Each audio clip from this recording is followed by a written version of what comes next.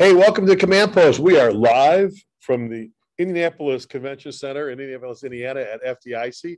I'm Chief Rick Lasky, along with my best buddy, Chief John Salka. And again, thanks for joining our annual live episode from of the Command Post from FDIC at the Convention Center here.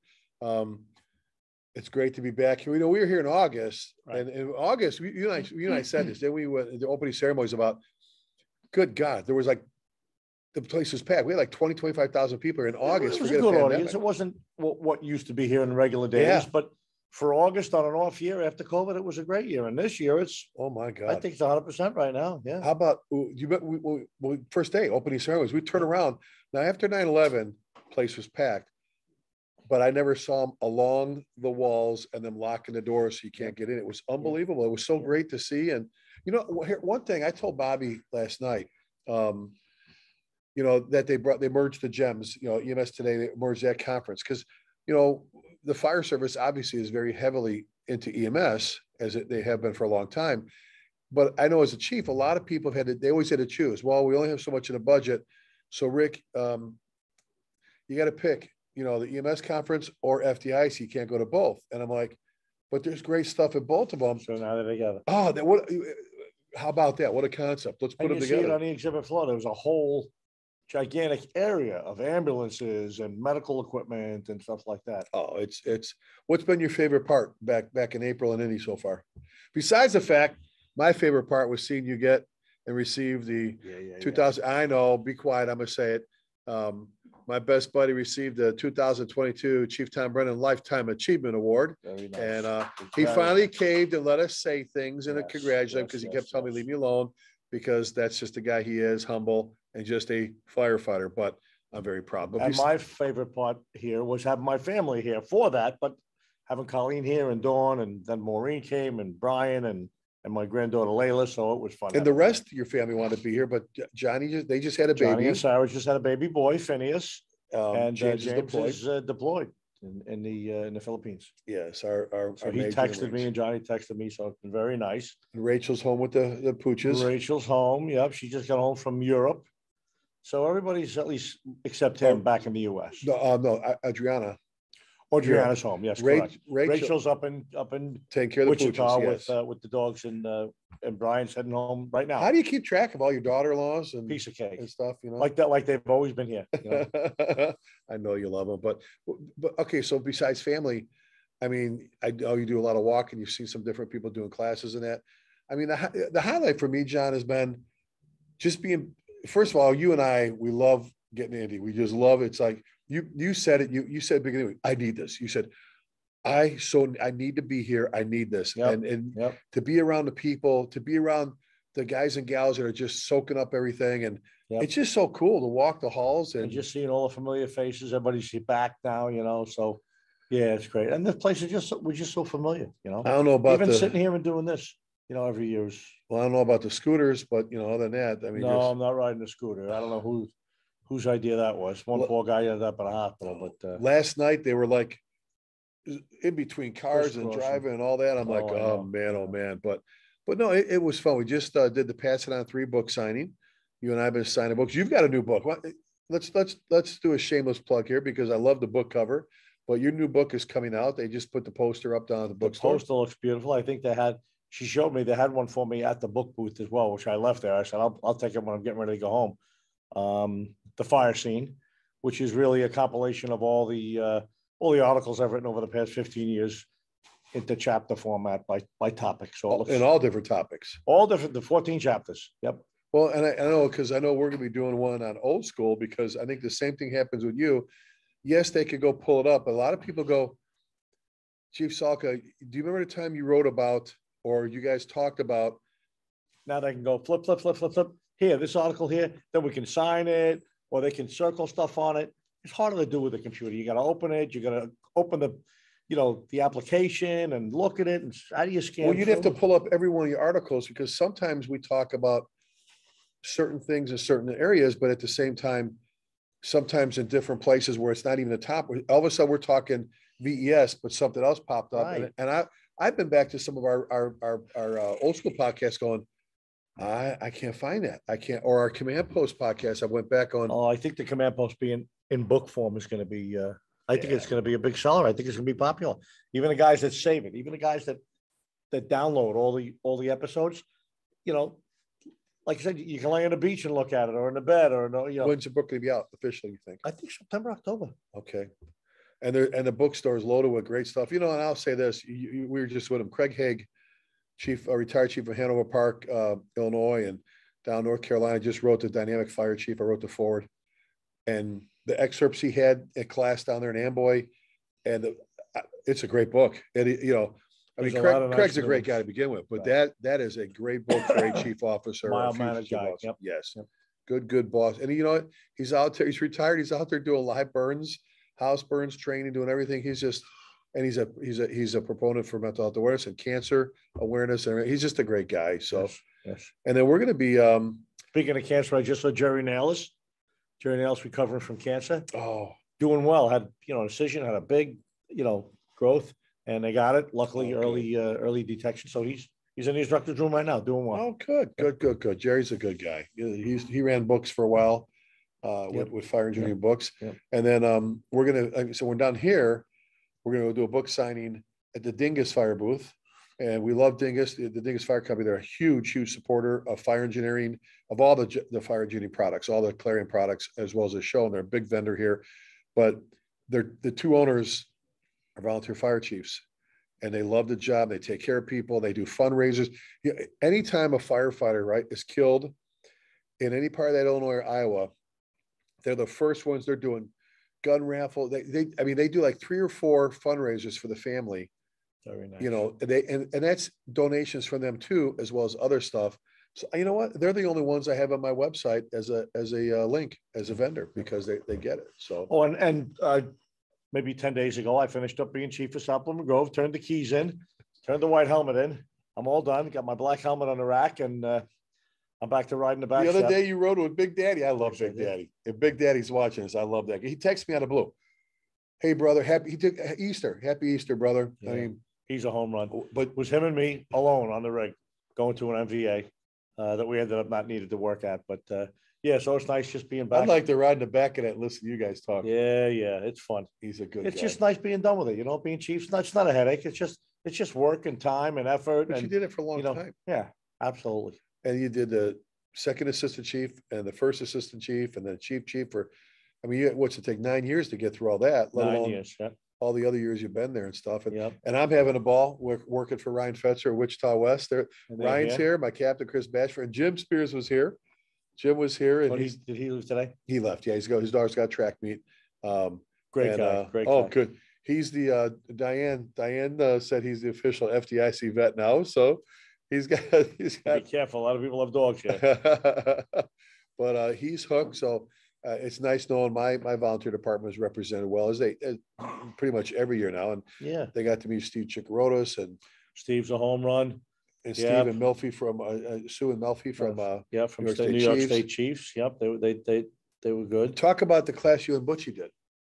We just did a class on Butch Cobb. Retired Jersey. He'll never say it. I'll say it. Legend in the fire service. Yep.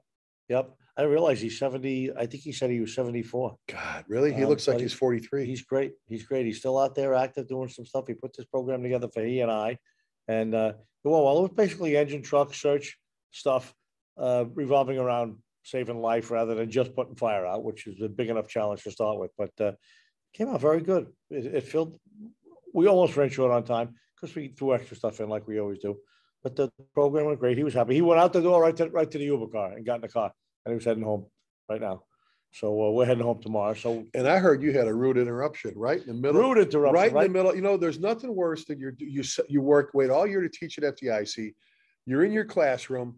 You set up. You put all this work and ethic in the middle of class. Someone, the firefighter from Wichita, Kansas, and I didn't see him. I was this way, sitting down actually, because my back was hurting me. And Butch was up at the podium, and he turned this one. He's looking past me, and I'm like, "Who's that?" I turn around. It's my son Brian, with my little baby granddaughter Layla in his arms, and he says, "Oh, we're leaving right now. I didn't want to leave without saying goodbye." I said, "All right, thank you." Right in the middle of class. Hi, and there's like 150 people out there watching. Hi, Layla. I gave her a little kiss.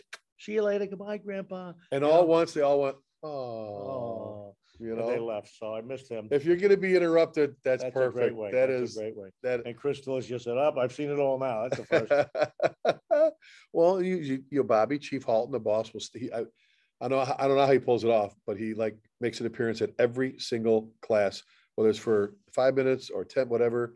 I don't know how he does it I'm either. glad he made your dinner last night because he is nonstop, morning to night. The That was nice to Energizer see Bunny. him show. Yep. Yeah, it was And he pretty stayed for a cool. while. Yeah, they stayed, had dinner and broke bread and talked and, it was, it's just been nice having Dawn, like you say, Colleen and Maureen and then Brian and Layla and family and Everybody. Yep. then those that couldn't see it got to watch it because everything Go was and set that out televised. for them. Yep.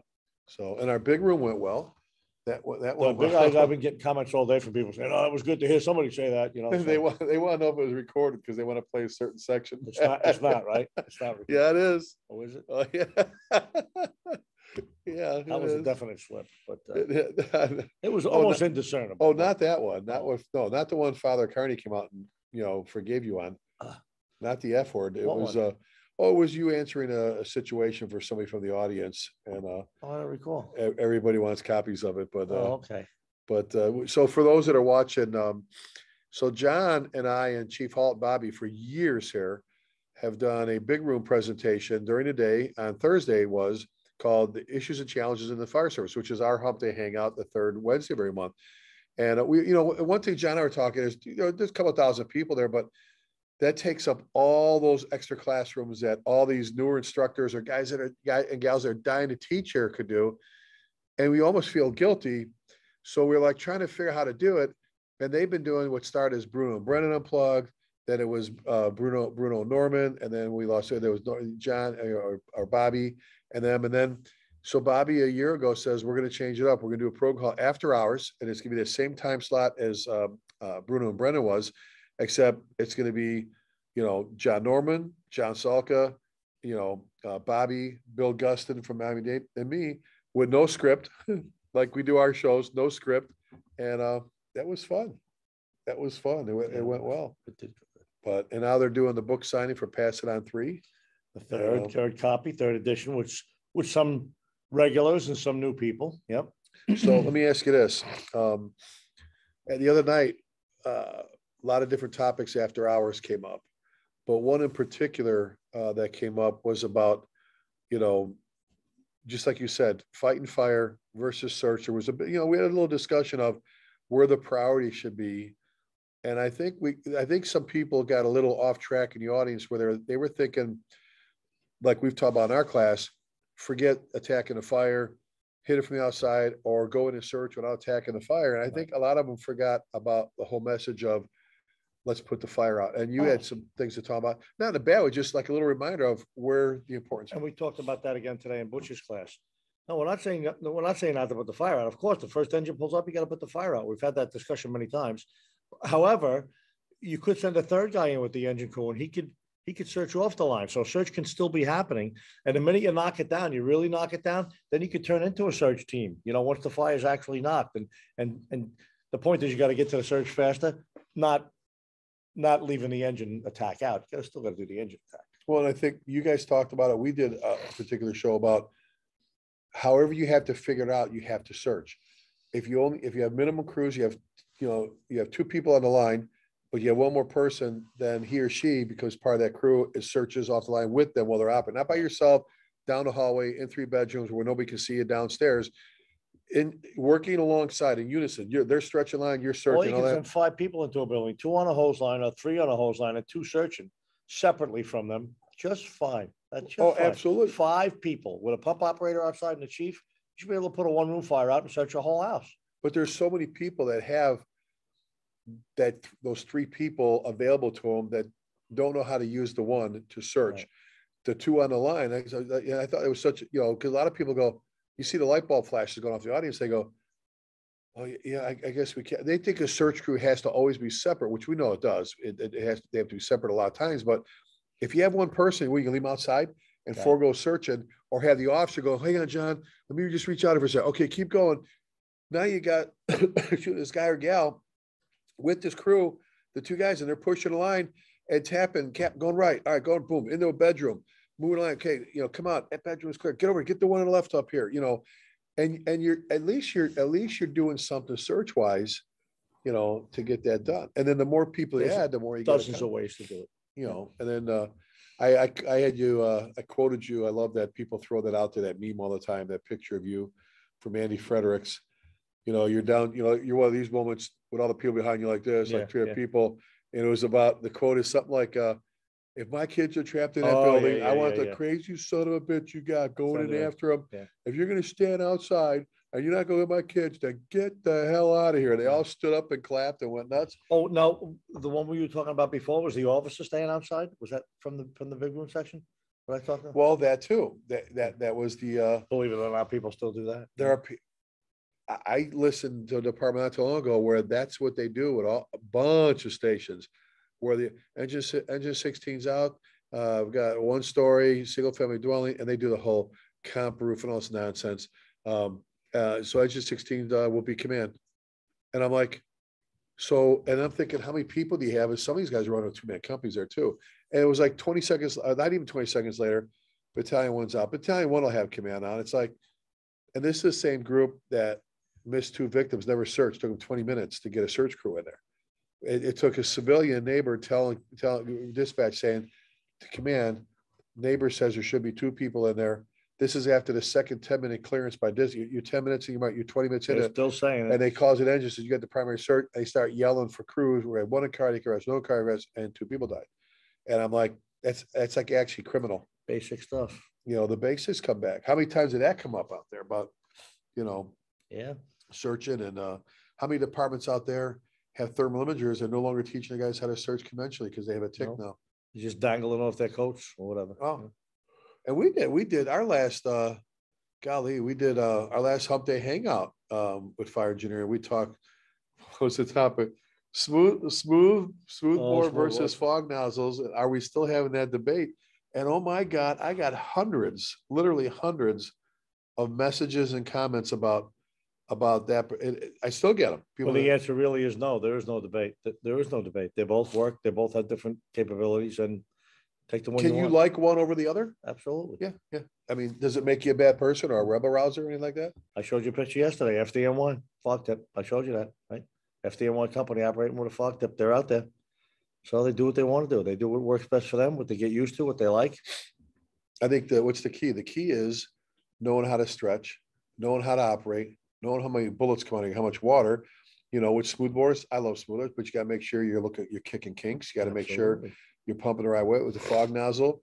Got to make sure that first of all, a lot more to know with adjustable fog stream, obviously, but you still got to know it for the smoothbore. Yeah, but it just not attacking a hydrocarbon based frozen gasoline nowadays fire with a wide pattern fog.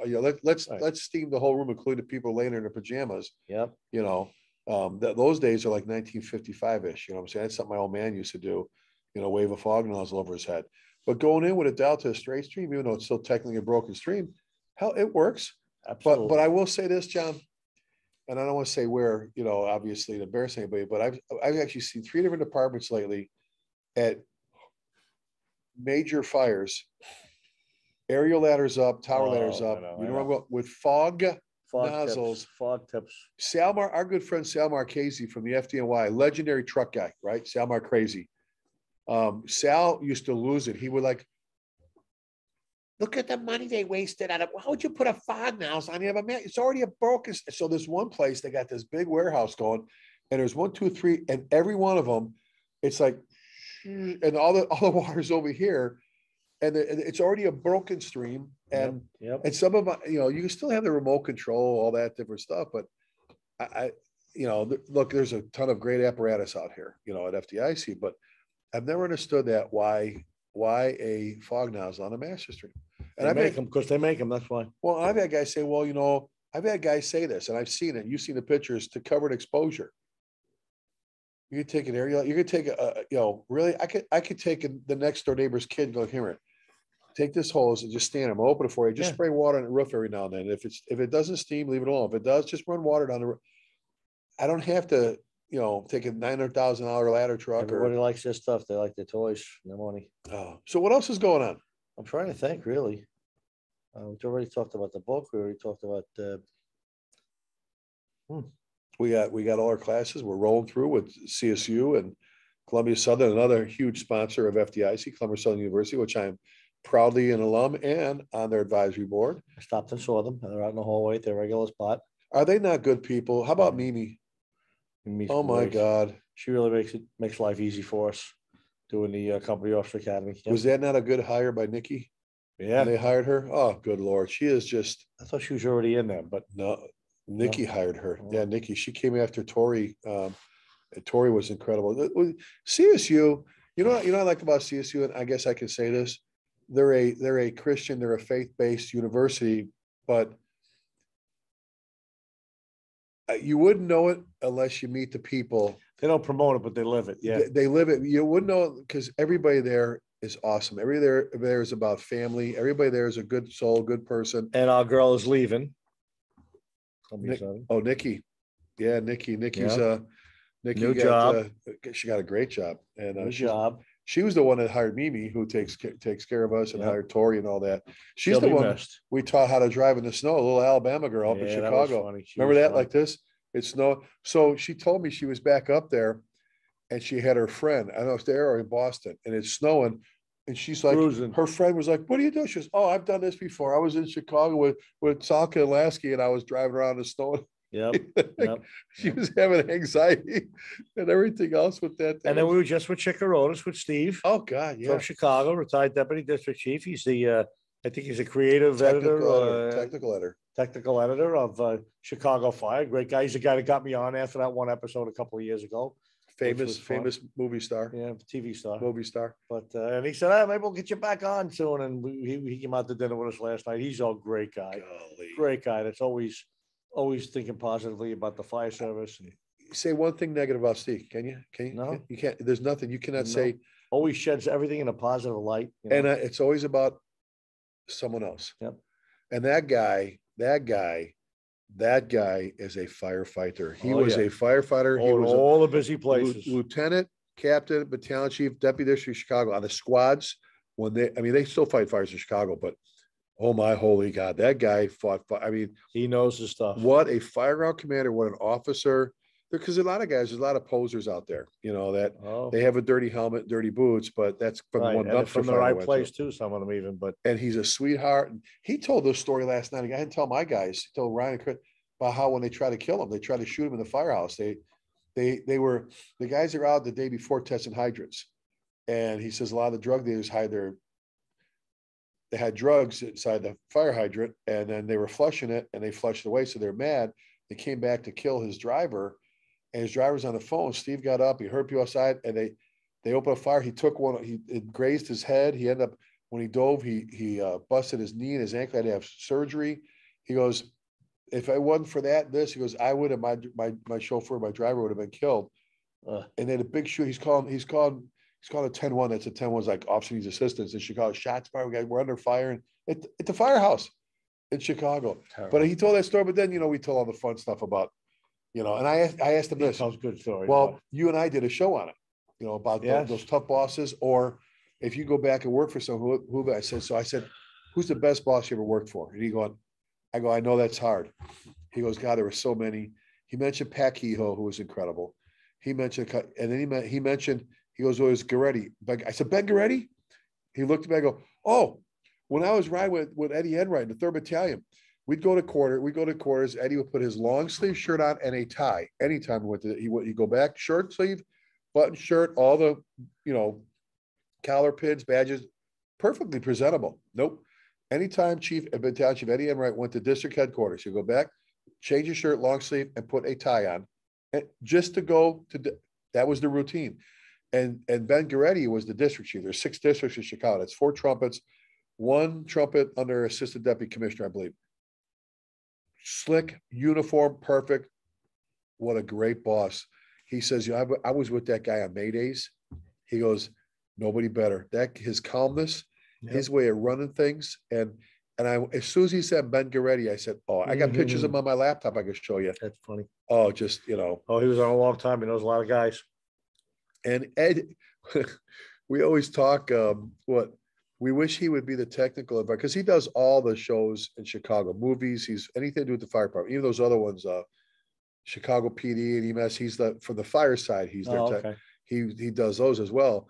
But I wish he would be the technical advisor for all the other commercials, because there's that one blood pressure commercial where the chief's walking around like, Oh, yeah, and he's got fire chief. The hell, upside down. the goalie front piece is upside down on the helmet. And printed. The printing is right side up, but the shape is upside down. And that's the wooden fire truck one. The guys come in, like they come back to quarters. If you look, it's like a wooden, it's not even a real thing. And or the beards. How about this? There's one commercial, there's like cheap beard, and everyone was wearing full beards. And I'm like, no, I'm not against beards, but you're not going to wear an SCBA if you're wearing a beard. You know, you got to be exterior firefighter or whatever. And I'm like, who? You know, so my wife posted, any other spouses out there just go nuts every time there's a commercial about a firefighter that's not done right, saying, who? And everybody else piped up, my husband does the same thing. My wife, they get mad all the time when they see something like that. So, but anyway, yeah. So, you know, Steve's a good guy. Steve's a great guy. But and Tommy Merrill still doing the professional volunteer fire department. Doing very good. Yeah. Reaching out to people. Yep, I did the forward for his upcoming book, which will be out probably after the new year, he said.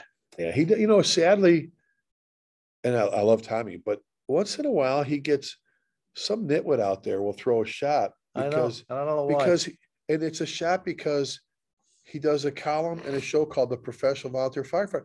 So I think I told you the story. I was up in Canada. We're up in Canada a lot with our Canadian brothers and sisters. I'm up there and I'm going to do an evening program, but I'm doing an afternoon leadership program for just the officers in this fire hall.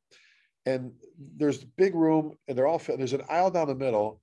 And after the first hour, I noticed there's like two different groups there. I remember this story. Yep. And they're sitting there and I finally said, are you guys two different districts? And this guy over here goes, no, we're the professional officers.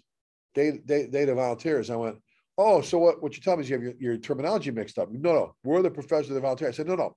I do a lot of labor contracts. I help people out. I've never seen one written where they refer to them as, now, they'll say the Coeur d'Alene professional firefighters, local, whatever. I understand that. But the proper terminology is career. And then, you get paid on call volunteer. I said, so the point I'm making to you is you're both professionals. One does it as a career. One does it out of the goodness heart. They want to help the community. I said, for that matter, prostitutes are considered professionals as well. I don't know what kind of t-shirts they wear, what kind of stickers they have on their car, but and they all laugh. I go, seriously, you're hung up on that word. I mean, that, but Tommy does such a great job. 63% of the department, you and I we've been both career volunteer firefighters. We're passionate about both. We love both. We still love both, but there's just under 40,000 fire departments in the United States. 63% are and are pretty much always going to be volunteer. And there's places out there that can't even have a part-time guy, let alone a full-time fire department. So why would you not let your guys? Guy gave me a hard time about Butch Flanagan, who I love, one of my captains, because he was volunteering. He would drive 2 hours home from Louisville.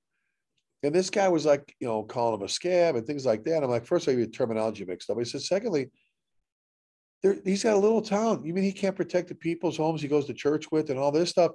Really? I mean, are you that hung up on that? I know. It's just. And Tom's got such a great message. Some guys are like that. And if anybody should get a little, get cut a little, whatever you want to call it, on being a volunteer, it's him, because he's always promoting equality and professionalism and do your job and do it right and have the correct equipment and get funding and stuff like. Look at all his own department, what they're doing, all the different categories of membership that they're creating to attract new people. And some people just work hours instead of having to make a percentage of all the stuff they work a certain amount of hours. How about the thing he came up with? I think we talked about it once before here.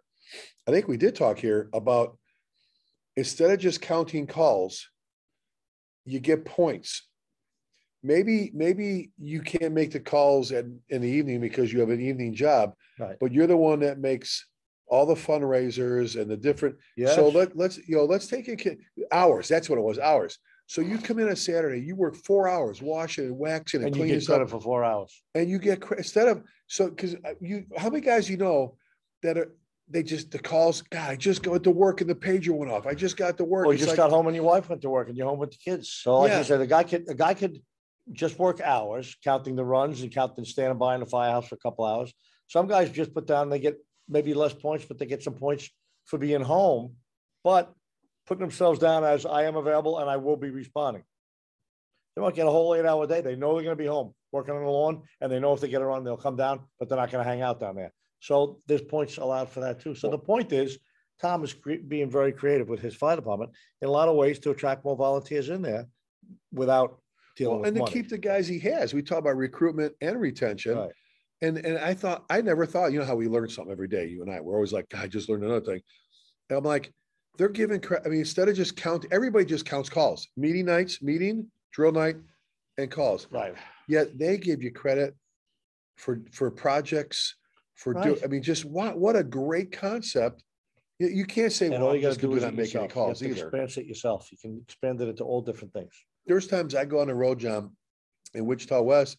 It's like they know I'm on the way to the airport. All of a sudden, bing, bing, bing, bing. All the calls. I'm like, I've been home for like 4 days. I didn't have a call. I know. I'm at the airport. And 3 while you're in the airport. Were they on a delay or something like that? But what a great concept. So, so what else before we close things out here? I'm trying to think. Everything's good. I mean, COVID's over and everything's back up to pretty much normal. Seminar schedules are moving right along. We're filling up, not filling up the calendar, but putting them on the calendar pretty regularly. Got a couple more people interested here.